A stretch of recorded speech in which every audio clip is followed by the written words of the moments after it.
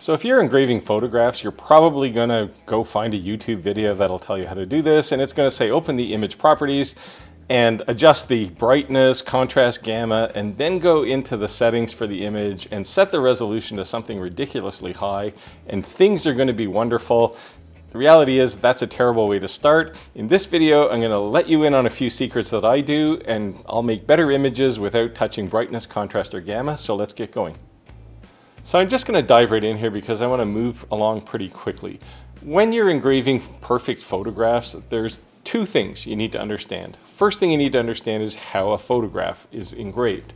Now, what Lightburn does if you drop a PNG file of a photograph in there is it breaks it down into single lines when you start engraving. And lines typically go from left to right, and it'll move the laser head along, and it will adjust the intensity of the light depending on the brightness of that particular piece of the photograph. When it gets to the end, it steps to the next line.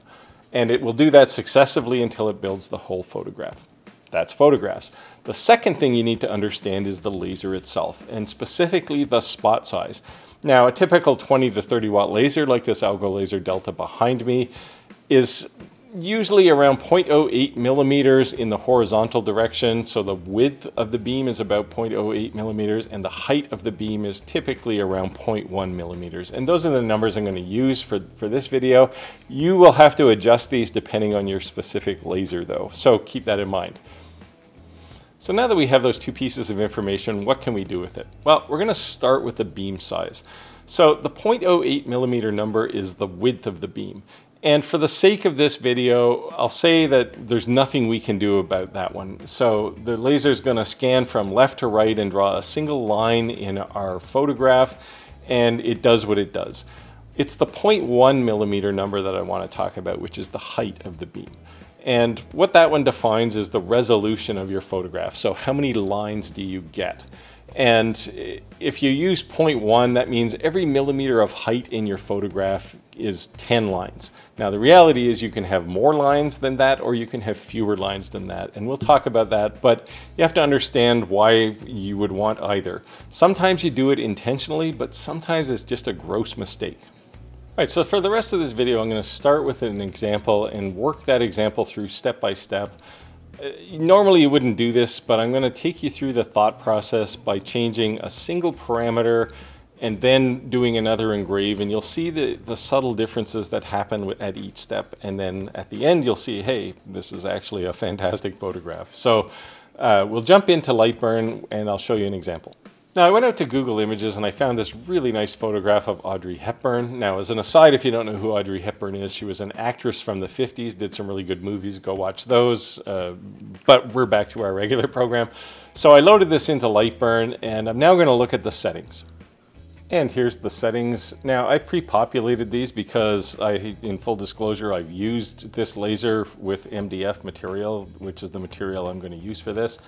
And I happen to know on that material a good engraving speed is about 190 millimeters a second, and a good starting point for maximum power is about 30. Now you might notice that the minimum power here is set to 5 rather than 0%, and that's because I happen to know that this laser doesn't really get excited to do any kind of work until you ask for about 5% power. Think of these two values as the maximum is the blackest black power you're going to have, and the minimum power is the power you're going to use to engrave the whitest white. Now, that isn't 0, it could be 0, but then you're going to skew everything to the low end, so there'll be lots of places where there's no engraving at all. So what you really want this value set to is just the point where the laser starts interacting with the material, and in this case that's about 5%. If you really want to understand these, I did a video on material settings, and I'll put a link up above here. Go watch that and you'll understand it a little better. Now the next thing to look at here is the interval, and it's currently set to 0.1, which I've set because that is the height of our spot size for the laser, and we'll use this as quote-unquote the ideal setting for the laser when we're doing an engraving. But I'm going to try both extremes as well. I'm going to start with something high like 400 lines per inch. And you'll notice if I change it there, it'll change the interval, and similarly if I change the interval, it'll change here. So you can work in either measurement if you want. So 400 dots per inch is roughly 0.06 millimeters, and I'll use that. I'll do an engraving and we'll take a look at it. And really what this one is going to be almost twice the resolution of our laser. So you're going to see lots of overlap, and that'll have the side effect of making the output dark. And here's our first example. I actually used 0.06 just to make the number look clean. That's 423 lines per inch. You can see the image, you can understand what it is, but it's very dark, and that's because the lines are overlapping by almost 50%. So you lose some of that detail in her hair. Face details are really not great. You do get some garment detail, but it's not fantastic. Now this is this number, this 400 and roughly 400 lines per inch is what people will tell you to use sometimes. And then they'll tell you to correct it with brightness and contrast, and you can do that, but you just will never get it right, and that's because you're losing 50% of your detail. Here's the second result. We went to the other extreme, so we're down to 181 lines per inch, and that's a 0.14 millimeter interval. So the laser is stepping 0.14 millimeters for each line it's engraving. That means that there's 0.03 millimeters of gap in between the lines. Now the image itself looks better. You can see the face is clearer. You can see the reflection in the hair, and you lose a bit of detail in the clothing, but that's kind of to be expected.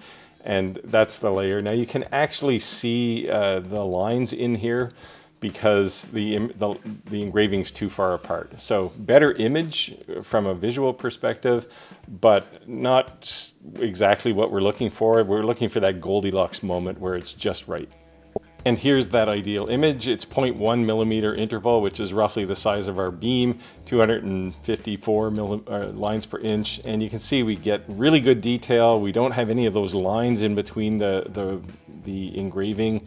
All in all, it's probably a perfect image. And this is kind of the goal you want to get. You can actually make out the gray detail in the background. She's against a brick wall here. And you can even make out most of the detail in the clothing. So now that I have the interval set to 0.1, which is kind of that ideal measurement, I took this same example and I put it on a piece of Baltic birch plywood.